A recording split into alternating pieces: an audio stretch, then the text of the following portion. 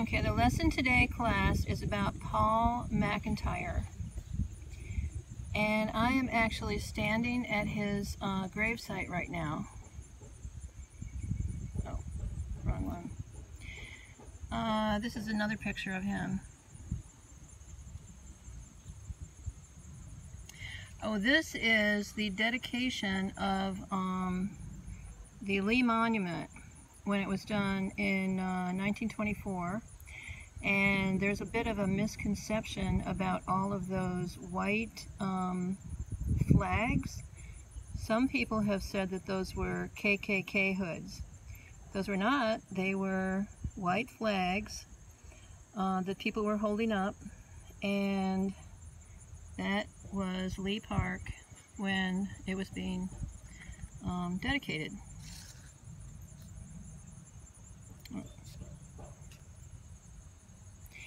So here's where I am right now, and I came to this cemetery not knowing where to find this monument, but since I had that picture, it made it so much easier, because this is an absolutely beautiful downtown historic cemetery. And if I turn this way, we'll be looking over towards High Street and Jefferson Street. And he was born on High Street, just a few blocks from here. So I think it's kind of ironic that, you know, he was born and lived a lot of his life here in Charlottesville, and then is buried just, you know, very close to where he was born. So this is, let me see, I actually wrote some notes today. This is the Maplewood Cemetery. And it's probably an extremely valuable piece of real estate now that Charlottesville has all grown up around it, and it's, you know, just a few blocks from downtown. So let's see, I'm going to show you the other side. I have my iPad, so I've got, you know, like some historical things to show you, but this is the McIntire headstone, and he was born, let's see here, on May 28th, 1860, and he died on July 2nd, 1952. So an interesting story that I came upon while I was looking through his information in his bio and everything is that, let's see, first off, he was a Charlottesville, Virginia native who attended the University of Virginia, but he only attended for one semester because he wanted to go and make some money and get his fortune.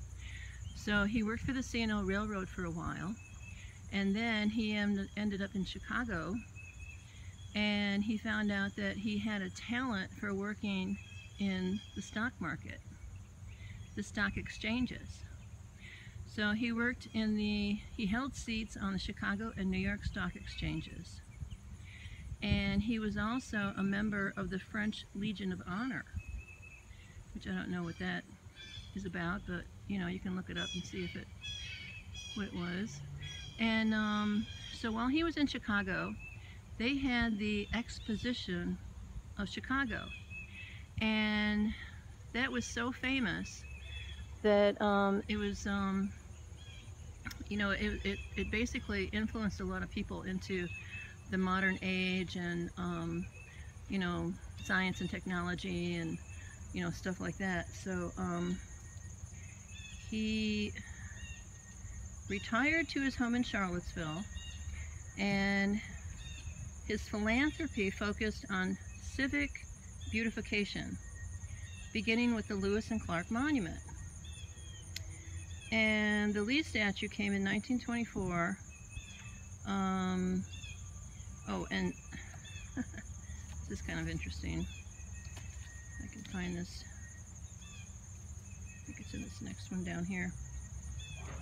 McIntire's own history is entwined with Charlottesville. Well, born in 1860, he grew up in a house on East High Street where the now chopped down Tarleton oak grew. And that was a legendary tree in this town. And it was like the biggest, oldest tree.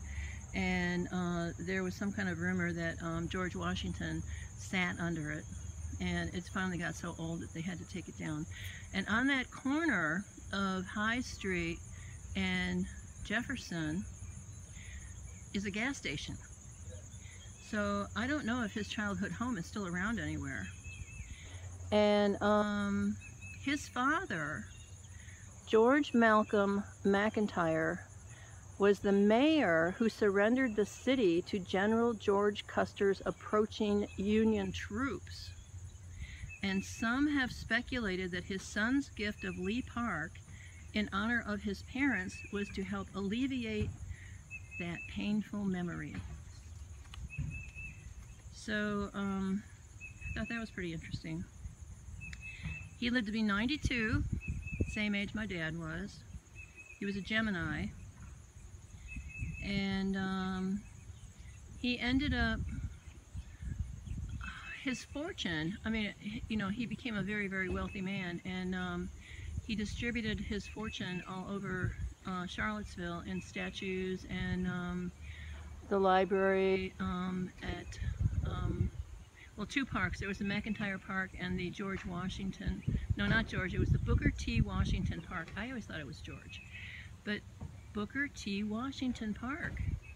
And so he dedicated that park to the colored people, and then the McIntire Park was for whites only. But you have to take all this in the context of the times. You know, that's just how things were back then.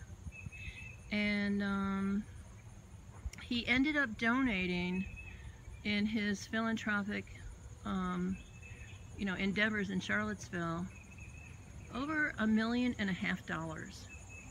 And those were in old dollars, you know, that wasn't like dollars of today. So, you know, that had to be just an amazing amount of money. And he basically died without much left over. So, until I can think of something else to say, maybe I'll run over to that park and show you the Booker T. Washington Park. But that's about it for now.